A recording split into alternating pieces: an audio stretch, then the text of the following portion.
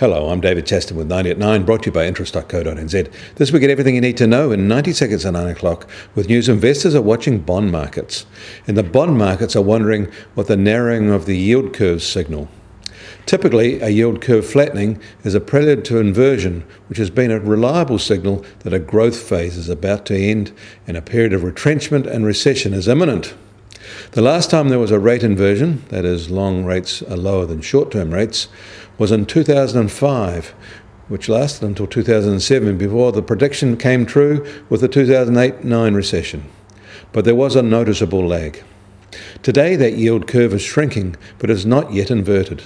The Fed's push to raise benchmark interest rates to normal is gathering steam, and markets are accepting that there will be at least 2 more rate rises in 2018, possibly 3, and now some are talking of 4. That is putting strong upward pressure on the short end. The long end is also rising, but not as fast, so the difference is narrowing. The economic growth phase in the world economy has now extended to approach 10 years, and it is unusual growth can be maintained longer without a sharp and often painful correction. The fact that the US authorities are squandering their recession-fighting firepower is of special concern, so investors worry that the next downturn will have extra bite. In China, other factors are at play, including the effects of the trade tussle with the US. But the yield curve is falling fast. The authorities there have capricious powers to shift market signals, but this is one they will find hard to manoeuvre over the long run.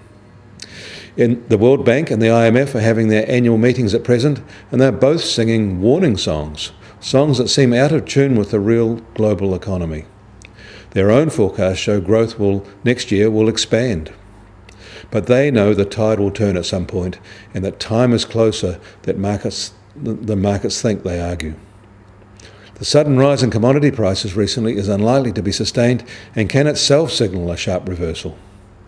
Rising debt levels, both household and government, are also behind their concerns.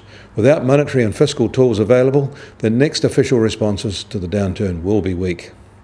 New Zealand is in a particularly good position, however. We do have plenty of fiscal headroom, and the household debt is overstated by including some substantial business debt, mainly for residential landlording businesses. So the real load here is lower at 136%, and that's much lower than comparable other countries. Australia, for example, has a 200% load. And we have some monetary policy headroom, but given our exposure to trade, that headroom won't actually last very long if the US, China and Europe sneeze. We need grown-ups operating the world's largest economies, and sadly that is lacking. Other than us, no one is repairing the roof while the sun is shining. At least in Australia, they're tackling the corrosive issues in their financial services industry.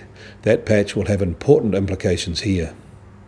The US 10-year yield is still rising, is now at 2.92%. That's up 5 basis points today. The US 210 curve, however, is holding. The Chinese 10-year is still sinking fast and now at 3.53%. That's 8 basis points lower today, while the New Zealand equivalent is 2.87%, up 3 basis points. The sinking yield in China is now catching up with them. Their 210 curve has shrunk markedly today. Gold is at $1,345 an ounce in New York today, down $6. The oil prices are basically unchanged overnight and still just on $68 a barrel, while the Brent benchmark is just over $73.50 a barrel. And the Kiwi dollar has retreated further, and this morning is at 72.7 US cents. This is down 100 basis points in a week. On the cross rates, we're at 94 Aussie cents and 58.9 euro cents.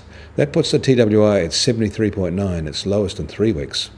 I'm David Chaston. That was 90 at 9, brought to you by interest.co.nz.